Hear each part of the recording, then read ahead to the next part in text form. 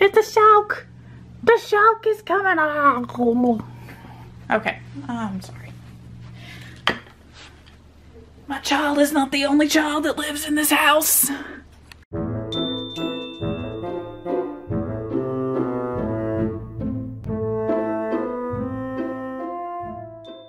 Hi, welcome back to the channel. My name is Sarah, and this is going to be a very casual chat about goals for 2023 while I put some sealant and Mod Podge on a few little craft things that my daughter painted this weekend. So, let's get into it.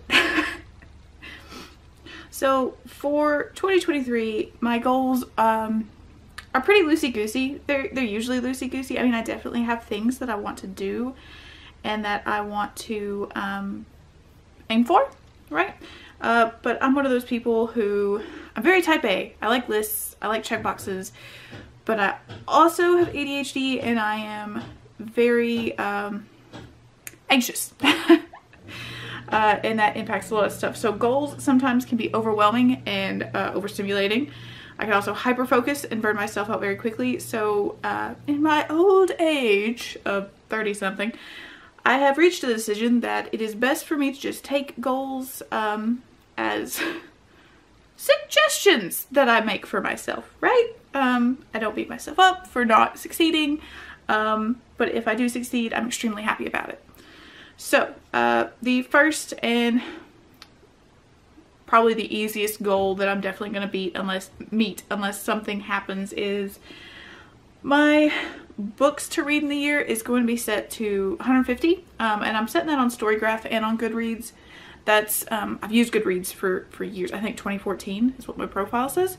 And I know Goodreads has its problems and it's not a great website, and I honestly do kind of hate it. But it's great for tracking. So at the moment I'm using it for tracking, and I do post reviews because I do NetGalley arcs, that sort of thing. So that goal is going to be set to 150, and so is Storygraph, where I also try to keep those same reviews and everything posted. For my own tracking reasons, I'll probably hit closer to 200 because on my own spreadsheet, I track a lot of stuff I don't track on Goodreads. Like, I'll track single issues, I will track occasionally picture books if we read them enough, which there's been a few picture books that little girl has been very, very into lately that we have been reading several times. So those will probably go on my spreadsheet at the end of the year, just because at this point I have almost memorized Nanette's baguettes. So, you know, it's one of those things where, like, I'm happy to read a book a week or a book a month. I think if you read anything, you should be proud of yourself, and I am proud of you. It's just that for me, reading is the thing I do when I'm down, when I'm tired. It's very, very rare that I'm not reading. So that's just where I'm at. Again, it's a personal goal. My husband reads like a book a month, sometimes two. It depends on what we're buddy reading and stuff. You know what? Fucking do it, man. I'm proud of anybody who gets anything done. I have family members who don't read books at all, and it makes me so sad. Yeah, you should be proud of any goal you set for reading, and reading anything is a good thing. But anyway, I hate Goodreads goals and number goals like that. I hate talking about them because inevitably that conversation comes up, and I think anyone should be proud of anything they read, no matter what the number is. That's just where I'm at with that. But I know a lot of people, oh, you read so much you can say that, which, I mean, that's fair. I agree. I do read a lot. I'm coming from a place where that's my main hobby, but still. Anyway, I'm rambling. I do that a lot. The next goal I have, I've got a little sheet I'm looking at while I do this,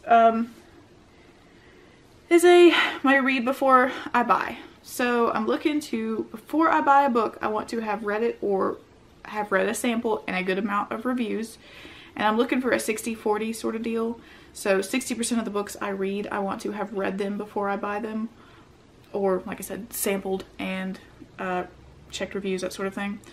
This is just something to keep my spending in line and keep my acquisitions in line. I have a lot of books. I have less books than I used to have, but I have a metric shit ton of books. More than more than I want to have, honestly, that I haven't read. So this is to kind of force me to read my own books and to read the shit before I buy it, right? I think that should be easy enough to do. There is going to be, you know, books that I see at the bookstore on my nights out and stuff that I want to get, or gifts I'm more than happy to get, that sort of thing. But I do want to focus on reading those things. I am giving myself leeway with that 40%, so that's okay. I just don't want to keep blind buying things and not liking them and, you know, be out that $20 to $30 because books are expensive, and honestly, for 30 bucks, my family could go out to eat at night, so need to watch the spending.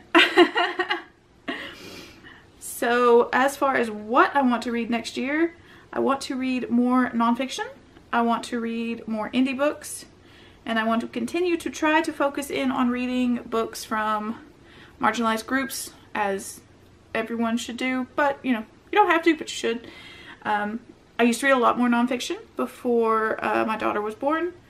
I was a very nonfiction driven reader. I read quite a bit, but when little girl was born, that first year was incredibly difficult for me, and then the next year was also difficult for different reasons, and so I kind of fell out of it for a bit. Just make sure I wasn't ringing again. So I fell out of it, and I would like to return to nonfiction and get back into that and read some more of it. I have a ton of really great ones on my shelves that I'm looking forward to reading. So I'll be reading more of that. And as far as indie stuff goes, I really specifically want to read a lot more indie fantasy and sci-fi. When I first started reviewing like 10 years ago, I used to read mainly in those areas, in those fields, in the indie sphere. And I kind of fell out of it with everything going on. So I'd like to revisit it. I follow a bunch of groups on Reddit. I have a bunch of stuff downloaded, and I just want to get back into that. I actually picked up one of my indie fantasies this morning that I want to read. Calico Thunder Rides Again. It's a dragon book. And I also would like to read a lot more indie romance. I have been doing that successfully. Actually, look, our little house is sealed. I hope you can see that. I have been doing that pretty successfully this year, and I want to keep doing that. I actually find, and a lot of romance booktubers talk about this, there is a big difference sometimes in what you will find in the indie sphere as opposed to the traditional sphere when it comes to romance. I find that both interesting and a little sad, because sometimes traditionally published romances are a little samey. So we'll see. That is a good chunk of why, or good, I guess, what's the word they use? Transition to my reading marginalized groups. Oftentimes their romances are just straight up better. I love like Beverly Jenkins and stuff, so a lot more books from persons of color. I want to read more books from people on the LGBTQIA spectrum, more identities like my own, things like that. So that shouldn't be too much of a surprise to anyone really in the booktube sphere, I feel. But want it said, that's consciously what I try to do. I look for those books because, one, they're closer to my own lived experiences, and sometimes I want that. And two, we should be lifting those voices up and, you know, reading those things. You can't just read the same old stuff all the time. It's honestly boring. Anyway, so that's like the genres and stuff I wanted to read, nonfiction. Let's see if I'm missing anything. Oh yeah, so physical books versus ebooks. You will probably see me read a lot of ebooks. I want to read more physical books, however I have at this point, chronic pain in my hands. And if I read certain types of physical books, namely tightly bound paperbacks, and very large chunky hardbacks that are tightly bound, it will trigger my chronic pain, and I effectively lose that hand for a minimum of 2 days typically. I end up having to keep it braced, keep it creamed, and it's very hard to manage that pain with a toddler because you're using your hands a lot, I tell you what. So you're probably going to see me read a lot more ebooks. That being said, because I'm going to be reading more indie, I do plan on purchasing the physical copies of things once I buy them if I like them enough.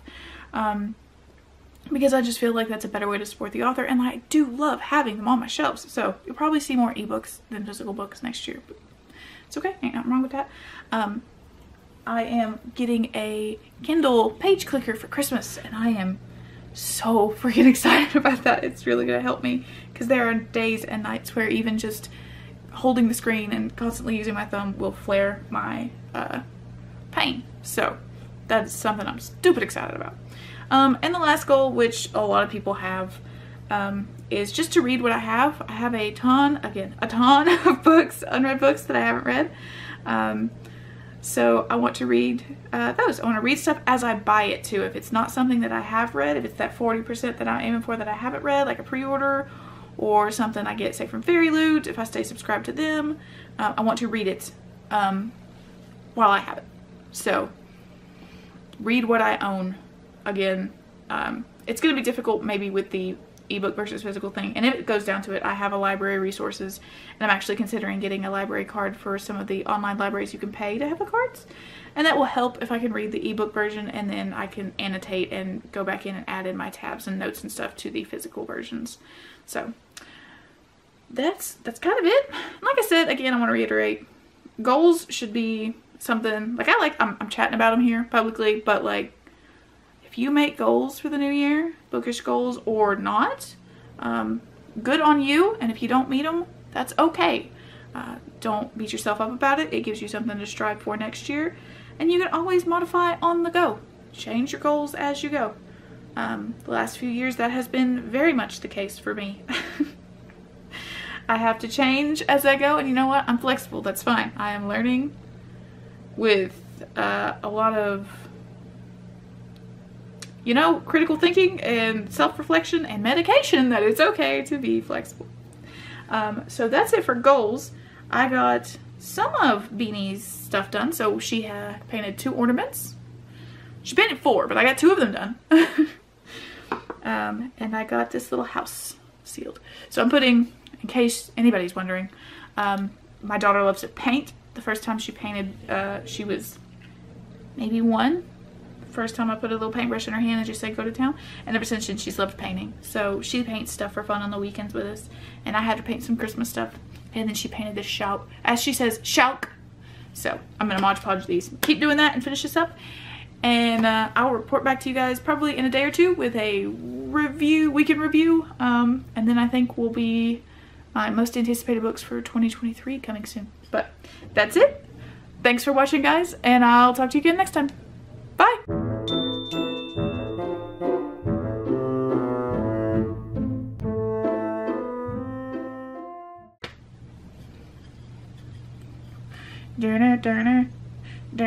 Oh man, can I do it? Can I get it in the frame?